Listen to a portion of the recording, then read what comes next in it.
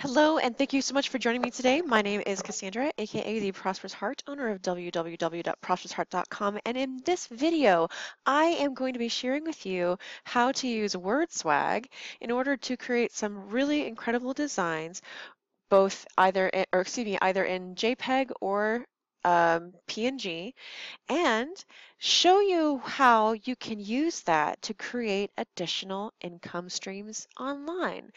All right, so let's go ahead and get started.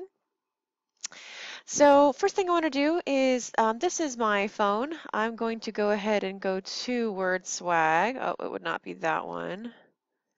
It would be that one. Let's move Keisha off there. Hey, girl. All right, so when WordSwag comes up, there's a couple of settings that you need to be aware of. So tap on More. And then if you look here, there's under options, you can save your images as JPEG or PNG. I would suggest always choosing PNG. That way, you have they're saved as that particular file, and there are certain, and unless you need a JPEG, there are certain websites that only require PNG, especially for when you want to print on demand, which I'll talk about here in a moment. So you can also turn the startup sounds on or off. I personally like to turn them off because it plays even when my phone is on mute. And it has a video tutorial there as well, but you're watching mine here.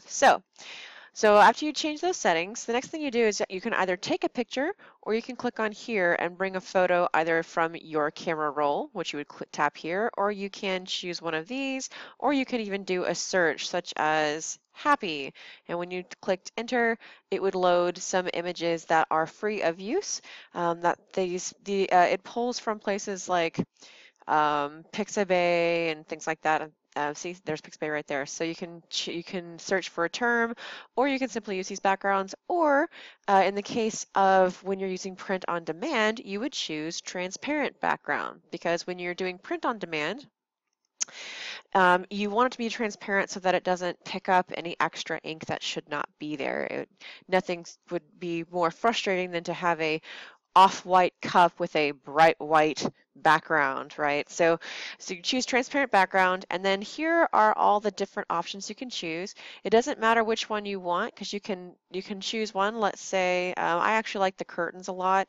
You can see that it changes with each number, and if you don't like any of them here on the row, you can click the dice for a different random set of information.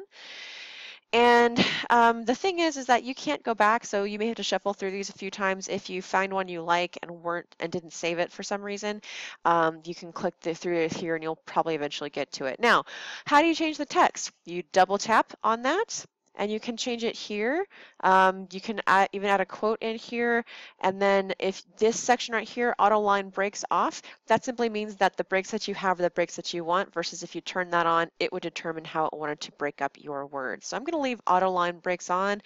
This section right here are just different phrases that you could do. So let's say that you are ambitious and you really want to help people grow their mindset and be, more focused on achieving their goals. You might want to do stay hungry. So if you never try, you'll never know. That's actually a really good one. So we'll do save and close.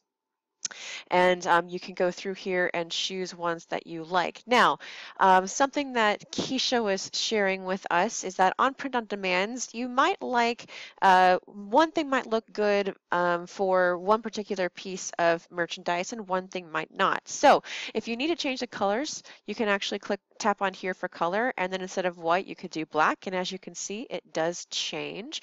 So pretty cool. You can also change transparency, but since you're putting this on merchandise for print on demand, you should leave it at the top of the transparency so that it's not actually transparent. So once you decide that you've found one you like, you just click on Save, and it saves it to your phone. Now, let's say that you wanted to create another edition of it, right? So you could simply click this back button. If you click share, you can share the one you just did. You can add a logo or watermark, which I will do in a different video. And you can also re-swag it, which means it keeps the image that you just had and you cannot make any more changes. However, if you tap this back button, you can change the color back to another one, right? save, and now you'll have 2 images that you can use for your print on demand. Now, that is the training for this. Like I said, if you wanted to share, you could do that. And you know what? I'm just gonna go ahead and lop it in here, how to do an ad logo or watermark. So the first thing you need to do is actually need to, oh, I just lost my train of thought, sorry, haha. Oh, you need to create your own. So by doing what we just did, that is technically a watermark. So we have a couple of watermarks you can use. So if we come back over here and do just any search for any image, right? I'm going to use this one. Then what you can do is what you could with these, oh, that's cute. So you can choose the different sizes, right? Whichever one you want to do. I have been lately doing the square one. That way I can just share it out with all of my different social media applications. And then you would click crop. And then as you can see, this image here was the one that you just did. Now let's say that you had saved this, right? Let's go ahead and, actually I can't. Let's change it this way. Hold on. I am having to, oh no, hold on, technical difficulties. Well, I had some technical difficulties, so I'm just gonna start over. So let's say that we were choosing this background. We'll do this one. And I'm not doing anything specific right now, so I'm just gonna go through, choose the crop, right? Gonna do stuff, yay, choose one of these.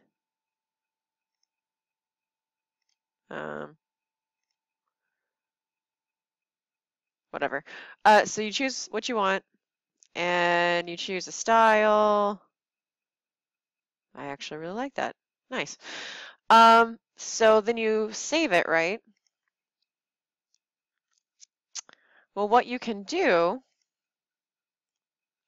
is, remember when I said that when you create a transparent background image, it can act like a watermark? This is something that you want to do with every piece of content that you create, so that way if somebody shares your image and does not give you credit, it still has credit to your site on it. So click Add Logo Watermark.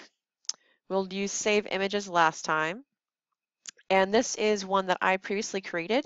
I would make it bigger, but that was one of the issues that I had, is that I can only do that with my phone. So if I was just on my phone and not sharing this through SideSync, you would use 2 fingers, kind of like an apple, put them close together and then put them on your screen and spread them apart, and it will make it bigger.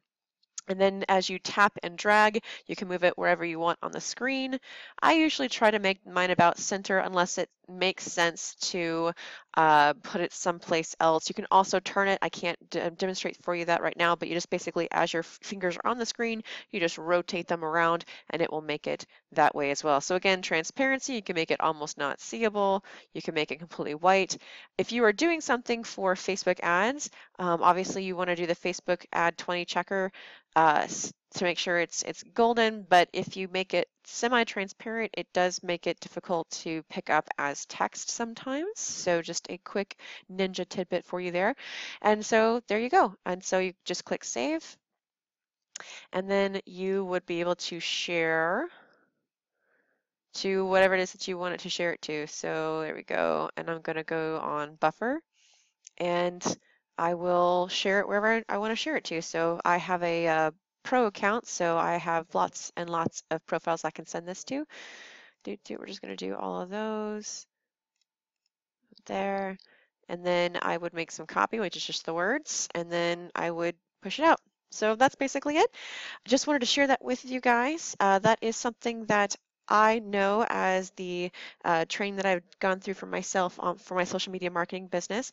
However, the What is Print on Demand is an incredible training by Keisha Bass. You must pick this up before she increases the price on Friday.